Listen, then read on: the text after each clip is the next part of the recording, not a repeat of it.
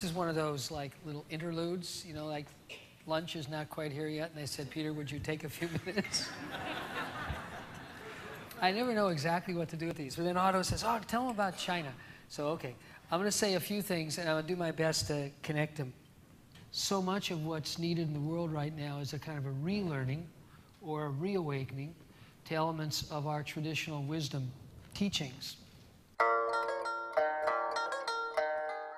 The ancients who wished to illustrate illustrious virtue throughout the world first ordered well their own states. Wishing to order well their states, they first harmonized their families. Wishing to harmonize their families, they first cultivated their persons. Wishing to cultivate their persons, they first rectified their hearts. Wishing to rectify their hearts, they first sought to be sincere in their thoughts.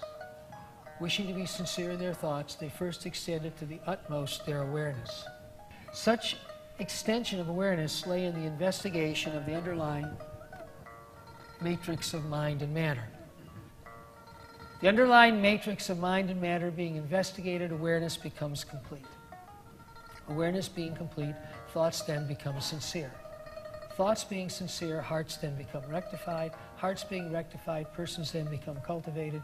Persons being cultivated, families then become harmonized. Families being harmonized, states then become rightly governed. States being rightly governed, everything under heaven then comes into balance. This is 2,500 years old. Yeah, I know.